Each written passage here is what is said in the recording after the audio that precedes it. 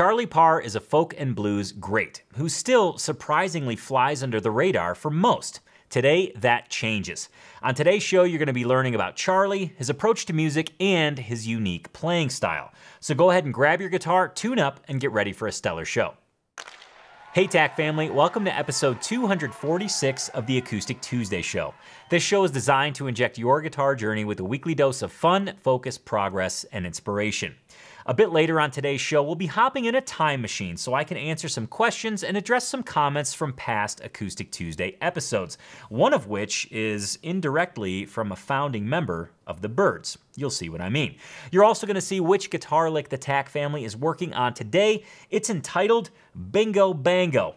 And of course, your weekly dose of acoustic news awaits, which includes a plane delay, some B bending, and much, much more. But first, let's take some lessons from Charlie Parr. If you've never heard of Charlie Parr before, today's gonna be a blast. If you're a longtime Charlie Parr fan, today is gonna be a blast, because you're gonna get a look at his unique guitar style and his unique approach to learning music. Now, a little bit of background before we dig into the lessons. I interviewed Charlie, I think about 6 years ago at this point. And when he came in for the interview, I had never met him, I had never spoken to him other than to give him directions to the studio. Now, fast forward, he is a dear friend of mine. We've played gigs together, we chat, we talk music, and it's really a cool relationship that was built from the guitar. And I'm very, very, extremely grateful for that. And in doing so, I feel like I have a really cool perspective on his style. Now, that being said, I'm not going to teach you note for note how to play Charlie's songs. I'm quite simply going to introduce you to his style and some of his approaches. I don't play exactly like Charlie, and that's a good thing because each player has their own isms, their own atmosphere around what they play. And that's a beautiful thing. But we can look at Charlie's style objectively and pull some little nuggets out. And that's exactly what we're going to do today. So let's go ahead and dive into the lessons. Lesson number 1 is learn with reckless abandon. Seek out guitar lessons wherever you can. If it's from a book, great. If it's from fellow players, great. If it's from a record, awesome. Seek out lessons and learn with reckless abandon. And ignore mistakes. In fact, strike the word mistake from your vocabulary. We're going to look at 2 videos. The first one is actually from the interview I did with Charlie some years ago, and he explains that he never had any formal lessons, however, he's learning things all the time. And the second video you're going to see is his view about mistakes and why that word shouldn't even exist when it comes to learning the guitar. Is it the whole time? You never had a formal lesson, correct? No. I mean, in another sense, I had a lot of lessons because, you know, those records, later on when I was older and I could travel around, I went to Minneapolis and saw Spider John Kerner play, saw Dave Ray play, other blues guitar players around the West Bank like Pete Rikus and Dakota Dave Hull, and these guys, and you know, that's a lesson for me because I'm like sitting there, you know, probably creeping them out, you know, and they were gracious people. You know? None of them really seemed to care that I was right there. So those are lessons.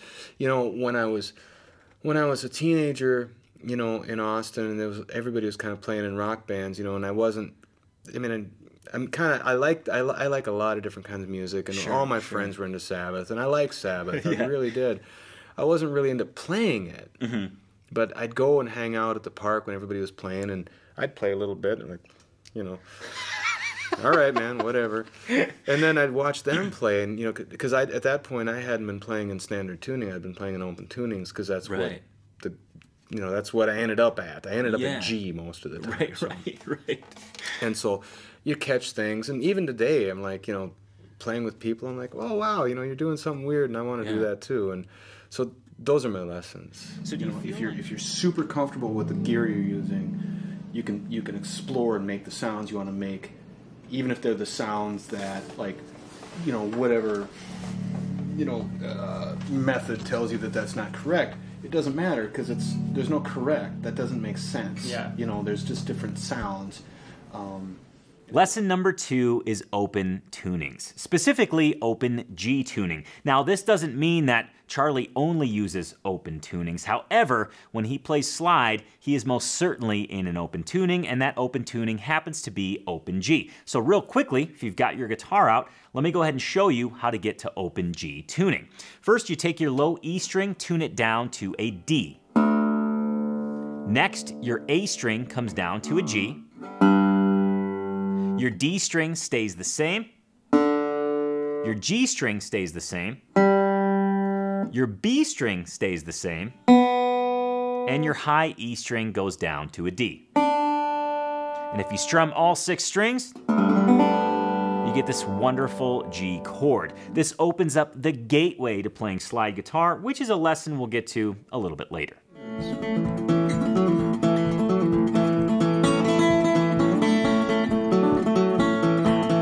Lesson number 3 is 2-finger picking. Now, you just got a glimpse of how that looks, but I want to give you a little bit of history as to why Charlie only plays with 2 fingers. And this topic came up when we were chatting during our interview. Here's what he had to say about it. A few years ago, I used to play with more fingers than this. Yeah. And I can't anymore because of, muscle fatigue and whatnot. So I just play with these 2.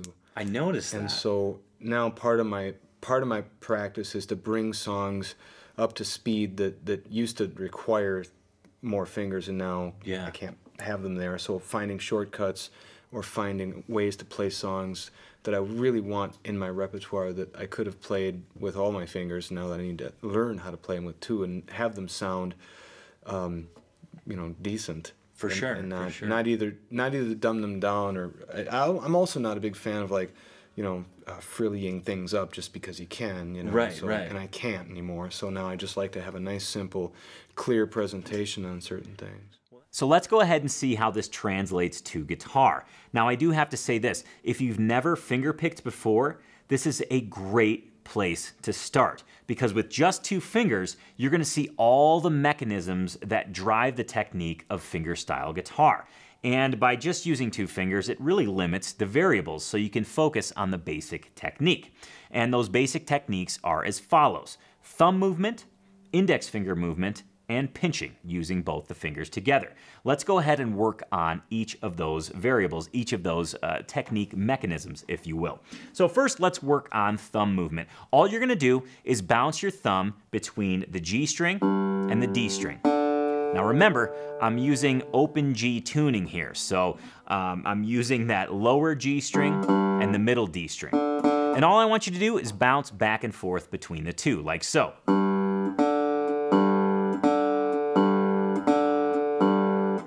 That's your basic thumb movement for fingerstyle guitar. Now, I want you to use your index finger on the B string, and then the D string. Just bounce that back and forth.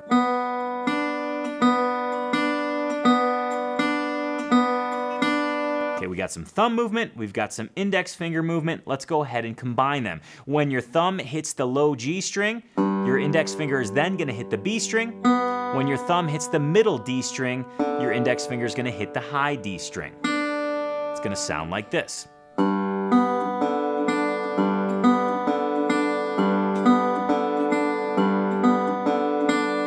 And now we have to integrate the pinch with it, which is just your thumb and index finger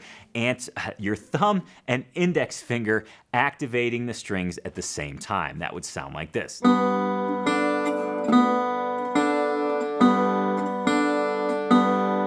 And here I am using the low G and the B string, and the middle D and the high D.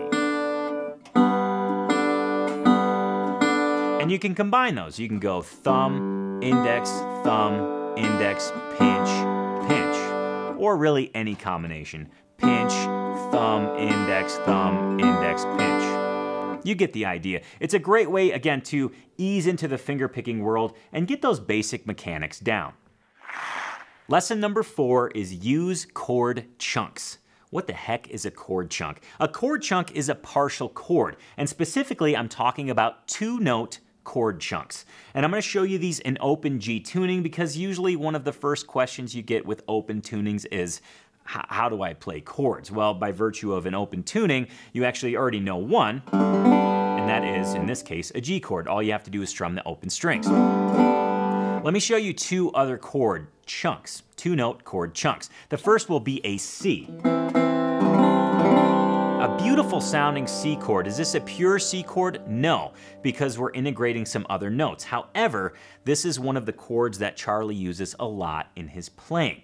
And this is an open G tuning, and this is a C chord. Okay, so your index finger will be on the first fret of the B string, and your middle finger will be on the second fret of that middle D string. And that's it.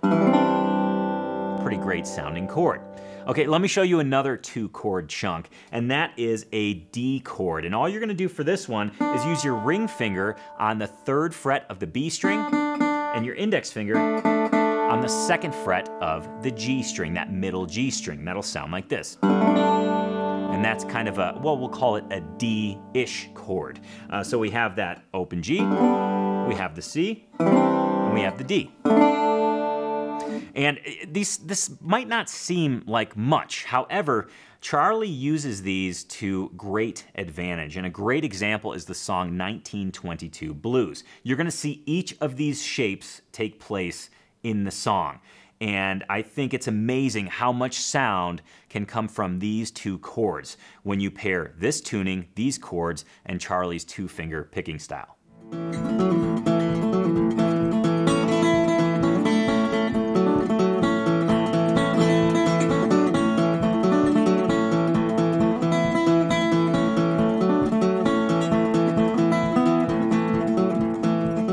Now, before I get to lesson number 5, I should mention that the song that you've been hearing is 1922 Blues, and it is an open G tuning. However, it is capoed at the second fret. So if you're playing those chord shapes and things along with that song and you're thinking, something's off here, make sure you have a capo on the second fret. Okay, that brings me to lesson number 5. Are we on? Yeah, we're on lesson number 5, and that is use the one-note drive. Yes, what is the one-note drive? Well, if you listen to this song, you'll notice that Charlie addresses the melody, and then in between verses, whether he sings it or he plays it, he uses this kind of pulsing single note to occupy space. And I just love this technique because it makes something that is otherwise one-dimensional, it turns it into something that has a little depth and has a little bit of dimension. Let me explain. So what I'm going to do is I'm going to go ahead and play the melody of the song and then use the one-note drive. And then I'll play the melody of the song and then not use the one-note drive. And you'll immediately hear the difference. That one-note drive gives the song some pulse. Let me isolate what the one-note drive is first so you know what you're listening for. Okay, here's what the one-note drive sounds like.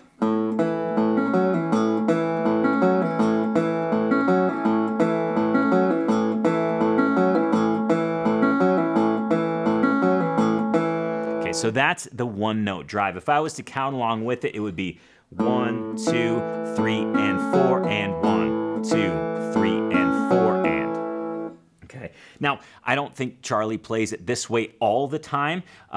He has, you know, he's a folk guitarist, so a lot of times timing is skewed and emphasis is skewed, and that's completely okay. It's part of the beauty of Charlie's playing. But I'm trying to break this down so that you can learn it and you can apply it to your own guitar journey. That's why I'm squaring it up by counting along with it. Count-a-link. That's pretty funny.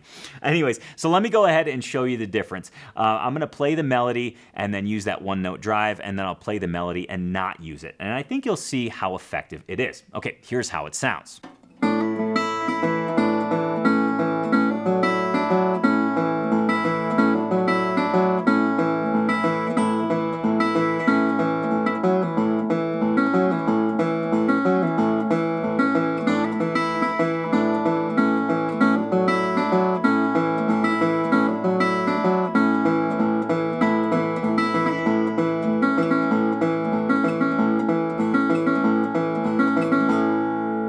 It's pretty apparent that without that one-note drive, it gets pretty flat. There's no pulse, there's no dynamic. That's why lesson number 5 is to use the one-note drive. Lesson number 6 is use a slide and play the melody. Yes, Charlie is known for his slide guitar playing, and what I think is so effective about his slide guitar playing is that he nails the melody. He emphasizes the melody of his song. It's not that he's out to play all these flashy licks, it's the fact that he's reinforcing the melody of the song with his slide. It's extremely, extremely effective. Now, the song that comes to mind that he does this oh so well in is the song Remember Me If I Forget. He does a great passage in which he uses the slide to accentuate the melody. Here he is playing it.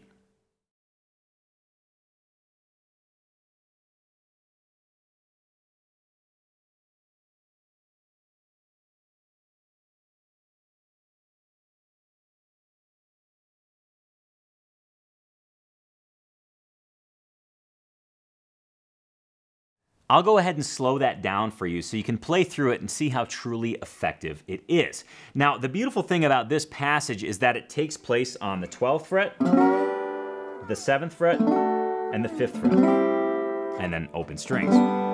Okay, so what we're gonna do is start out at the 12th fret and basically pick the melody out of that position. So the slide will essentially reside right over the 12th fret, and you'll be picking the melody notes out. It'll sound like this.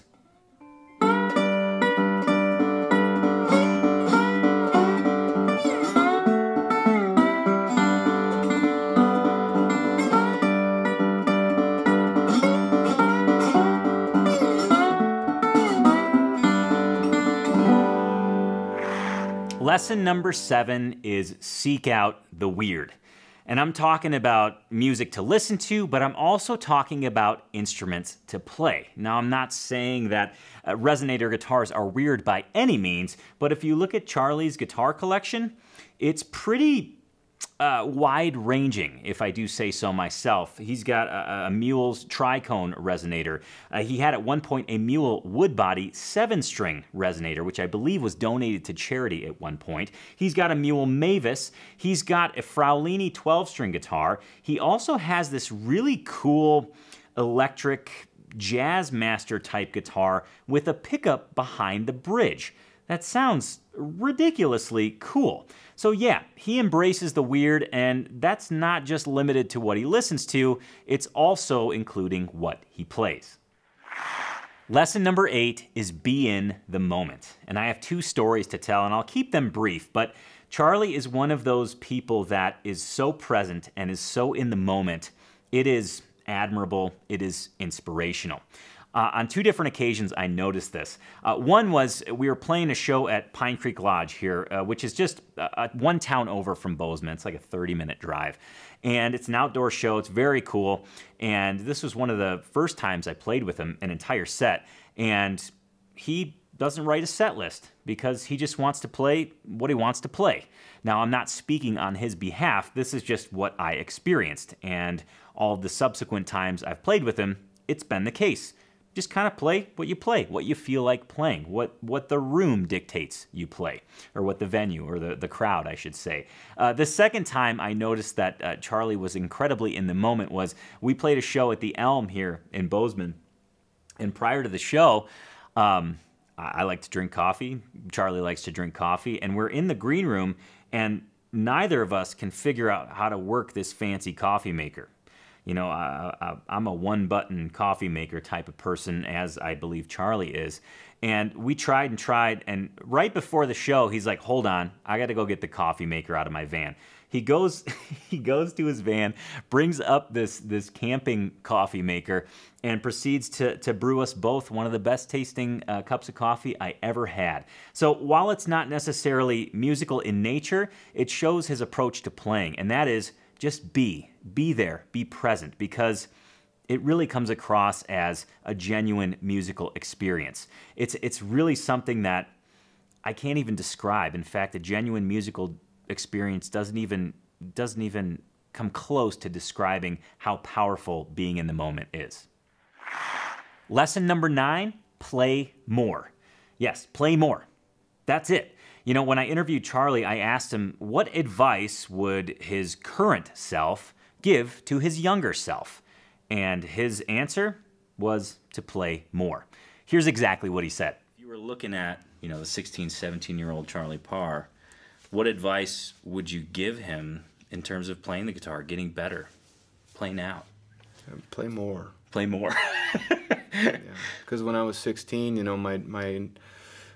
know, he's 16, and I don't think it would have been possible because teenagers, and I've got one now, and you know, your attention span is like, oh, girls, oh, guitars, oh, computers, you know, whatever you're into. I don't think that there'd be any advice that I could give myself that I would have taken. Right. But that's still my advice for people. They ask me, you know, what I think they should do, and it's just play all the time, play as much as you can, play and take good care of yourself. Lesson number 10 comes from the songwriting world. Lesson number 10 is celebrate the common. This is Charlie's superpower, plain and simple. Charlie writes these wonderful songs about seemingly everyday occurrences, but they're profound and they're deep because of the perspective he shares on these everyday occurrences. A couple examples are a song off of his most recent album, Everyday Opus. It's strikingly beautiful, yet fairly commonplace. I don't even know if that's fair to say. I don't want to put my foot in my mouth here, but it's the story of a day in the life type of figure, and it's really beautiful.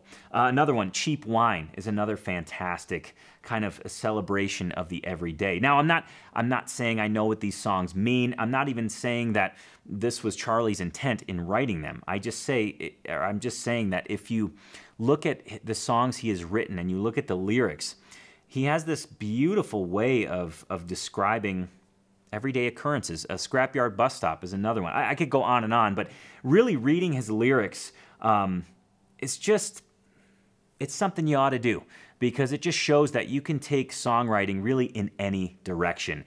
And oftentimes, topics for songwriting are around you all the time. Bonus lesson, lesson number 11 is embrace the folk process and have reverence for those that have come before you.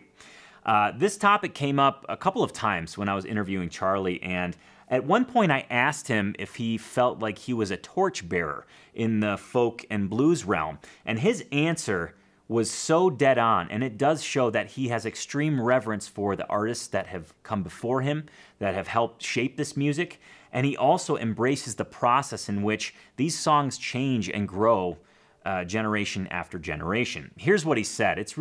I thought it was quite profound. You know, settling into the way I play and just feeling comfortable with it and not letting myself be bullied into thinking that I have to do stuff a certain way. Right. But I can bring what it is that I have to the table, even if it's not that great. Here I am at the table with my plate, you know, I'm doing it anyway. I don't think I'm any kind of a torchbearer. I really don't. I think I'm another member of the gang of people who are doing exactly what I'm doing and you know, bringing the folk process forward a little bit. It's a pretty big group. Yeah. You know. And I feel lucky to be part of the group. That's so... I really hope you enjoyed these lessons, and if any of these lessons resonated with you, let me know which one it was in the comments below. Also, if you just want to throw out your favorite Charlie Parr song, you can do that in the comments below as well. Keep your guitar out, do not put it away. You're about to see what the TAC family is working on today. Every day within Tony's Acoustic Challenge, we focus on one of the 5 essential categories of guitar improvement. On Mondays, there's a technique challenge, Tuesdays a guitar lick challenge, Wednesdays an improvisation challenge, Thursdays a rhythm guitar challenge, Fridays a chord transition challenge. And today happens to be Tuesday, so the TAC family is working on a guitar lick, and here's what they're working on today. Your guitar lick challenge for today is entitled Bingo Bango. It's a great descending lick in the key of G that has 2 distinct uses. The first is an ending to a song. The second is more of exposure to a rhythm that isn't all too common, but we can achieve using pull-offs or hammer-ons, and that is a series of 16th notes that really opens the gateway to musical phrases and how we can use musical phrases within a solo or within a single note passage to create interest. I'll get there in a bit, but first, let's go ahead and listen to the lick so you know what you're getting yourself into. Here's how it sounds.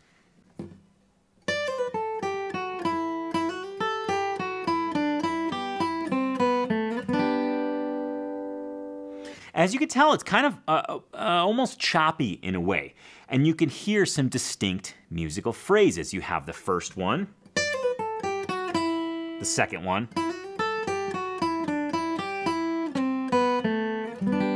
And that, I kind of extended that last one, but the second musical phrase is kind of this. All right, so we have... And just a great exposure to this idea of little musical nuggets we can chain together. We'll get to some more details here in a moment. TAC fam, to learn this note for note, please log in. This is your daily challenge for today. Click Start Challenge. You'll go immediately to the teaching video. Once you get through that, move to the play along video. Pick a speed that works for you today, and then don't forget to click on that tab icon in the lower right-hand corner so you can open up that tab right next to the video. Okay, so what's the deal with this lick? As I mentioned, it has two distinct uses. As written, as I played it already, it's a great way to end a song. And as you can see, it ends on this wonderful closed position G chord, but you can end it on an open G, you can end it on a regular G. If you end it on an open G note, that would sound like this.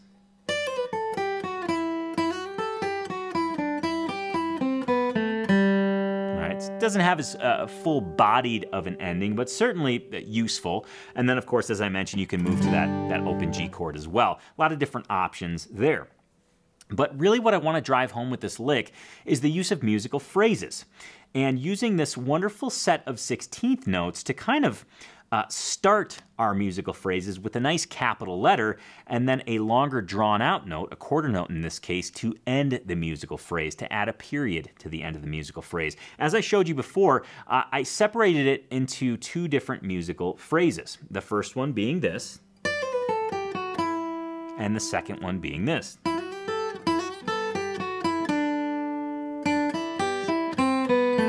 That's kind of a third one, that last single note. But I isolated those two phrases because they do contain 16th notes.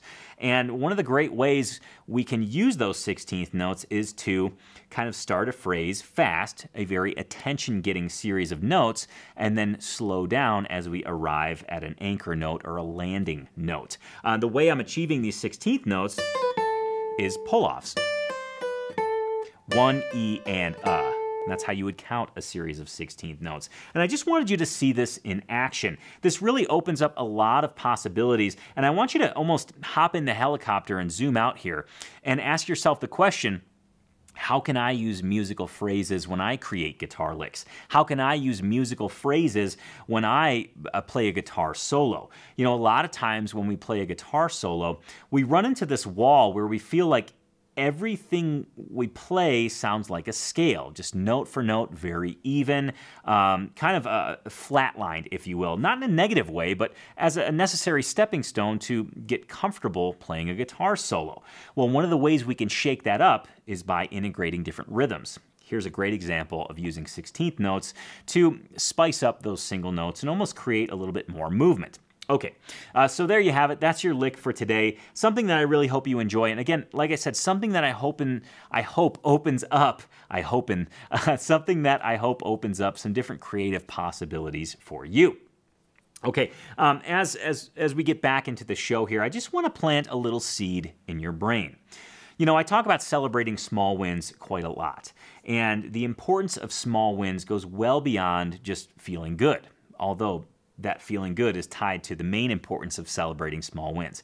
If you want a habit to stick, if you celebrate a small win, you will associate good feelings with that habit. And when you make that association, you're that much more likely to continue that habit. Your habit is your guitar routine. When you celebrate your small wins after a playing session, you associate good, positive emotions with the act of doing that habit, your guitar routine, which means you're that much more likely to continue your guitar routine. So I challenge you today, or after your next guitar playing session, to think of one small win. Think of one thing that went well during your playing session. Maybe it's the fact that you showed up. Maybe it's the fact that your guitar sounded awesome. Maybe it's the fact that you accomplished what you were working on. Whatever the case may be, find something positive from your playing session, because those positive emotions will perpetuate your guitar routine. As promised, we're going to hop in a time machine. Yes, we're going to visit some questions and comments from past Acoustic Tuesday episodes. So please put your flight suit on, including your helmet, and go ahead and securely fasten your seatbelt. We're going to head back to episode 239 where I talked about harmonics. This comment comes from John Vickers Ziarnik. Hopefully I said that correctly. Thank you, Tony. I have followed you off and on for years. I live in the Andes of Peru with the worst internet in the world. This is why I have never joined the club or subscribed to your lessons. I found this segment and just finished watching the lesson on harmonics, and it blew me away. I have wondered for years how so many I have watched are hitting harmonics all over the neck. The theory is what I have never found. You made my year with this lesson. But the true happiness comes from the newly found tingling harmonics I have wanted to discover on my K14 CE beyond the 5th, 7th, and 12th frets. I am blown completely away by how utterly and insanely simple it is. When I get tired of loving this finally discovered process on the K14 CE, I will go to my new Tele Ultra, which I'm equally blown away with. I cannot thank you enough for showing everyone, and especially me, how insanely easy harmonics really are to play. So freaking simple.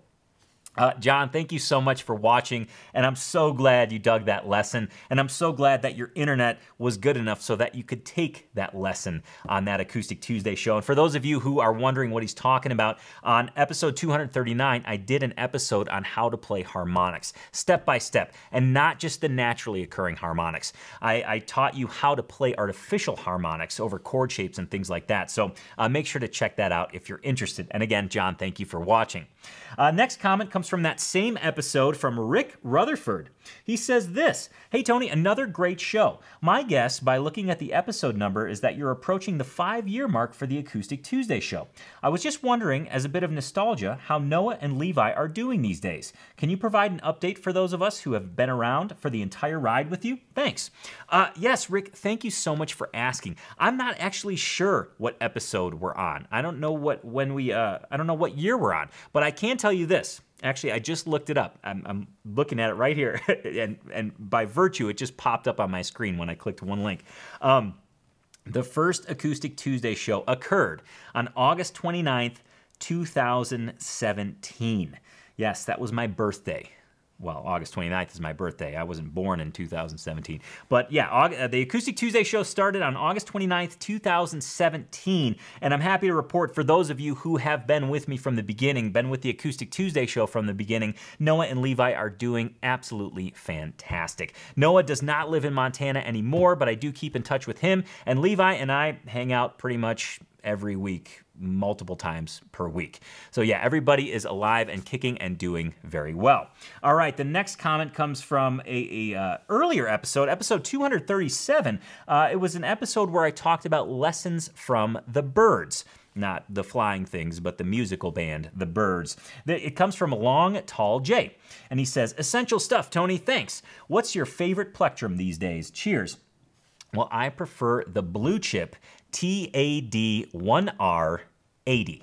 Okay, I'll say that one more time. The Blue Chip TAD1R80. It's a very thick Blue Chip pick, but I absolutely love it. I love the tone. I think I have about 6 of them now, just because I'm always fearful I'm gonna lose one. And I love them. I love them, love them, love them. Prior to that, I used the Dunlop Ultex 2.0. Still a fan of that, but the Blue Chip overtakes it by a mile. I just love the tone those picks produce. And the final comment comes from episode 240, which was my list of my favorite Santa Cruz guitars. Comes from Terry Mattingly. He says this: I'm biased, but the Norman Blake D12, slotted and wider neck, needed to be on the list to get a bigger fingerstyle monster in the list. Now, I'm not sure that Santa Cruz Guitar Company ever made a Norman Blake model, but your comment made me very curious, so I'm going to check. I'm going to check the records to see if they ever did make a Norman Blake 12-fret Dreadnought, because I would certainly be interested in checking that out. Nonetheless, he keeps going. He says, also, how do I reach you to let you know what a founding member of the Byrds thought of your Byrds lesson video? Well, holy smokes, that's flattering, I think. Well, hopefully the thought was a good thought. Might have been a negative thought, but either way, I want to know. So Terry, if you do the Instagram thing, that's probably the best way to reach out to me. Just go ahead and send me a direct message via Instagram. It's tac.guitar. And then you can also, of course, reach out via email, info@tonypolicastro.com. I'll see either of those messages. So yeah, I'm kind of curious. I'll do a follow-up report on that. Oh, gosh. Speaking of flight suits, let's hop out of the time machine and let's go ahead and pop into the Acoustic Tuesday private jet for our longest flight yet. Yeah, make sure you bring a good book. We're going to head to Calwell, ACT, Australia, to visit guitar geek Glenn Webster and take a look at his guitarsenal. Here's what he has to say about it. Hi, Tony. Here's my guitarsenal, although not all are there. I love your show. I look forward to watching it every week and picking up new tips and recommendations. It's the best Guitar Geek show thus far. Wow, thanks so much. I've been a TAC member for about 3 years now. I really enjoy the lessons that you provide. Thank you for all that you do for us guitar geeks. Wow, thanks so much, Glenn. Here's the lineup of his guitarsenal. Rather, here is the guitars he has in his guitarsenal. Picture number 1, the acoustics left to right in the back row. An Epiphone John Lennon signature EJ160. A Maton Tommy Emmanuel CGP signature. EBG 808. That was the full model name there, sorry. Next, a Gibson Standard J45. He's holding his #1 acoustic, a Taylor Masterbuilt K24CE. An Epiphone EJ200 Vintage Series, a Taylor built-to-order custom GS model, and a Martin DX Johnny Cash. The front row, left to right, a Martin 0028, a Maton Diesel Special Mini 12-string, and a Taylor T5Z. The next picture here are the electrics, left to right. The back row, Yngwie Malmsteen Signature Fender Strat, an Eric Clapton Signature Fender Strat, a Gibson Chet Atkins CEC nylon string. He's holding his #1 electric, a Gibson Chet Atkins Country Gentleman. Next, a Gibson Angus Young Signature SG, a Fender Players Series Telecaster, and a Fender Pink Paisley Telecaster. The front row, a Fender Steve Harris Precision Bass, a Gibson 1957 reissue Les Paul Gold Top, a Gretsch Chet Atkins Country Gentleman, an Ibanez Gem, a Hofner HTC 500-1, bass, an Eastman T486, and an Ibanez Nita Strauss. Holy smokes, Glenn, that is one heck of a lineup. I was stumbling over my words because I kept seeing all these signature models, and I'm like, man, that's cool. You got a heck of a guitarsenal, and thank you so much for watching. Thank you so much for sharing your guitarsenal. And if you're sitting at home thinking, you know, Glenn did it, I can do it too. You can. You can submit your guitarsenal, and I will feature it on a future Acoustic Tuesday show. All you have to do is this. I want to propose to you a win-win-win scenario. I want to feature you on the Acoustic Tuesday show. Yes, I want to feature you and your guitarsenal, or you and your Acoustic Tuesday merchandise. Step number 1, go to tonypolicastro.com/shop. Once you're there, pick out your favorite guitarsenal shirt, your favorite Acoustic Tuesday merchandise, get it shipped directly to your door. Step number 2, once your merchandise arrives, go ahead and put it on and take a picture of yourself, either just wearing Acoustic Tuesday merchandise, or if you have a guitarsenal shirt, take a picture in front of all of your guitars. And then once you're done with that, step number 3 is to upload your picture at tonypolicastro.com/shop. There's a link right on that page. Click it, you can upload your photo, and boom, you'll be featured in the Acoustic Tuesday show. Win number 1, you get featured in the Acoustic Tuesday show. Win number 2, you get some cool, snazzy Guitar Geek merchandise. Win number 3, the biggest win of them all proceeds from the tonypolicastro.com/shop are being donated to Guitars for Vets. You get featured in the show, you get cool new shirts, cool new merchandise, and you help out Guitars for Vets. Win, win, win. Okay, back to the show. It's now time for your weekly dose of acoustic news you can use, and we have a fitting kickoff for today's news list. Yes, it comes from Charlie Parr. He released a new music video for his song Bed of Wasps, which is on his most recent album. So let's go ahead and take a look at that music video right now. I would lose track of the path I was on. When I float away, I simply find another one. Why is it so hard to see past your own nose? Time is an illusion, so it goes. Please don't let her leave. I know she won't be back again. Obviously, that was just a snippet of the video, but as you can tell, it's a pretty awesome music video. And it's one of those music videos that reflects the story of the song very well. It's a real treat to watch, so I encourage you watch the entire thing. Next up on my list is a post I saw on Facebook. And it comes from Tim Stafford. So for those of you who don't know who Tim Stafford is, he is a phenomenal flat-picking guitarist. And he happened to write the book, or co-write the book, Still Inside, the Tony Rice story. Great book. It's always here on my desk. In fact, this is a signed copy. If you haven't read this book, check it out. That's besides the point, but kind of related. So talking about Tim Stafford, I follow him on Facebook, and he just posted this thing on what would have been Tony Rice's 71st birthday. Here's what it says, and I think you'll be excited, especially if you like Tony Rice's music. Here's what it says. Today would have been Tony Rice's 71st birthday. He was simply the best at what he did. I worked last year and this year on a 6-disc compilation of Tony's music, which will be released in 2023 on Craft Recordings, one of the largest and most storied collections of master recordings and compositions in the world. Daniel Mullins worked on 2 discs of material from the Bluegrass Album Band series, as well as, let me reread this. Daniel Mullins worked on 2 discs of material from the Bluegrass Album Band series as well that are included. I know Tony would have been pleased to see his work honored alongside his heroes like Miles Davis, Doc Watson, Bill Evans, James Taylor, Mongo Santa Maria, and John Coltrane on Craft. Here's to the greatest of all time. This was something that I just thought was wickedly cool, and I could not believe that I was reading that. So very excited. Mark your calendars for, well, I guess sometime in 2023. As I hear more, I will tell you about it. And certainly if you're a Tony Rice fan, your ears should have perked up pretty tall. Think Doberman? Dobermans have pointy ears? I don't know. I'm not a dog guy. Anyways, speaking of Tony Rice, I recently posted this picture of my son Emerson, and I wanted to share it with you for those of you who don't have Instagram. His favorite t-shirt to wear right now is his Tony Rice t-shirt. It is absolutely hilarious. Whenever I get him up in the morning and we're getting dressed, he's like, Tony Rice t-shirt, Tony Rice t-shirt. And roughly 6 of the 7 days of the week, I have to tell him, hey, bud, we already wore it. It's dirty. Once the laundry's done, you'll be able to wear it again. And I thought this was funny because my older son, Aiden, who's now 15, when he was Emerson's age, he liked Tony Rice as well. I probably had something to do with this. Anyways, I remember taking Aiden over to a friend's house, and my friend had this old Martin D35 hanging on the wall, well-worn D35. And as soon as we walked in the front door, Aiden pointed at it, and he's like, Tony Rice's guitar? And I just thought to myself, that's my boy. Anyways, moving right along. A flight delay caused a beautiful musical moment. Musical? I said musical. A beautiful, magical musical moment. Sam Bush and his band were scheduled for a flight. It got delayed. What did they do? They jammed on the plane. All I have to say is I wish I was on that plane because it would have been the most joyful, enjoyable flight delay probably ever.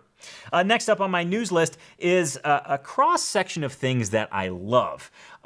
Those of you who watch the show may know. If you don't know, I'll confess right now, I am a huge Slipknot fan.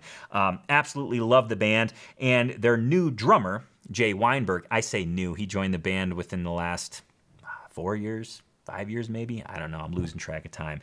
Anyways, Jay Weinberg, the current drummer for Slipknot, is also a hockey fan who also happens to be a goalie. And he just got his mask painted. And here's what he says in his post. You'll see some pictures here. He says, wow, this one deserves a big ol' are you kidding me?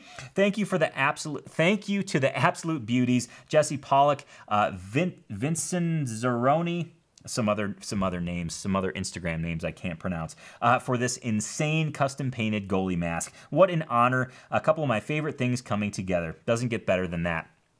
Very, very cool.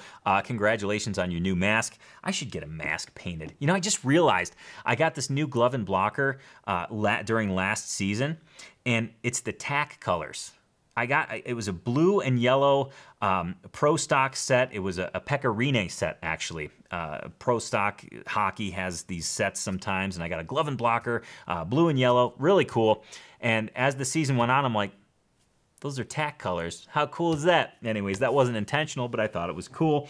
Next up on my list is some news from Taylor Guitars. Yes, Andy Powers just stepped up, and he is now the CEO at Taylor. How cool is that? Let me go ahead and read the post as you look at this picture. We're pleased to announce the promotion of Andy Powers to the roles of President and CEO at Taylor. Powers will also continue to lead Taylor's guitar development, assuming the new title of Chief Guitar Designer, President, and CEO. Congrats to Andy and co-founders Bob Taylor and Kurt Listug for this exciting milestone that will lead us into the future with great guitar making at our core. Congratulations, Andy. That's awesome. Hell of an honor there, and something that is worthy of celebration. So again, congratulations to you. Next, I've got one more news item. Now, I was in Chicago. Gosh, when was it? In May sometime? May? What month is it? I don't know. May. I was in Chicago in May. It's when I picked up my Atkins guitar from Chicago Music Exchange, rather my Atkin guitar. And while I was there, I had the chance to meet Nathaniel Murphy. Really cool. I posted a picture of it. If you didn't see it, I'll flash it up here now. But while I was there, Nathaniel was like, dude, you have to check out this old, this Dove, this Gibson Dove that had a B-bender in it. Yeah, let me just set the record straight. A Gibson Dove, an acoustic guitar with a B-bender. Now, I've seen B-benders on acoustic guitars before. I've seen a Thompson Dreadnought with a B-bender on it. I've never seen a vintage acoustic guitar with a B-bender on it.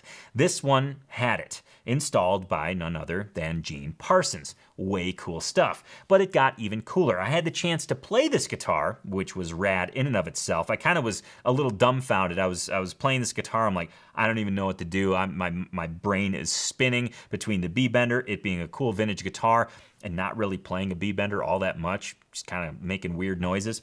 It was cool. A huge thanks to Nathaniel and Chicago Music Exchange for letting me play it. But Nathaniel arranged the Led Zeppelin song Kashmir on it, and it is a treat to listen to. So let's go ahead and listen to a portion of it right now.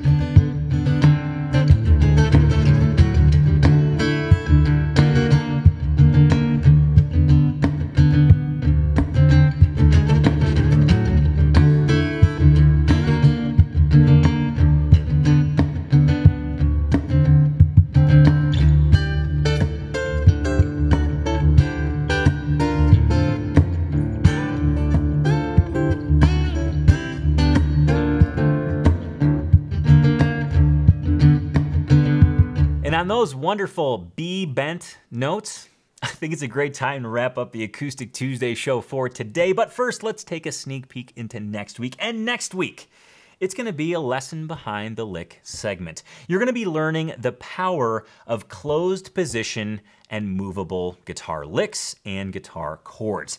This quite possibly could be the most potent lesson I've ever taught on the Acoustic Tuesday show. It will be one not to miss.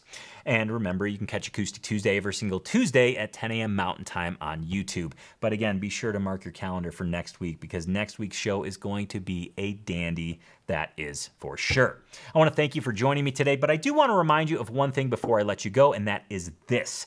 Your guitar success, however you define it, is directly related to your guitar routine. So please invest the time in developing your guitar routine and make sure to have fun every single day that you play. That's why you started guitar, to have fun. So make sure you're having fun playing. It is vital to your guitar journey. Again, thank you for joining me today. Thank you for being a guitar geek, and I'll see you next Tuesday on the Acoustic Tuesday show. Cheers, and Guitar Geeks Unite.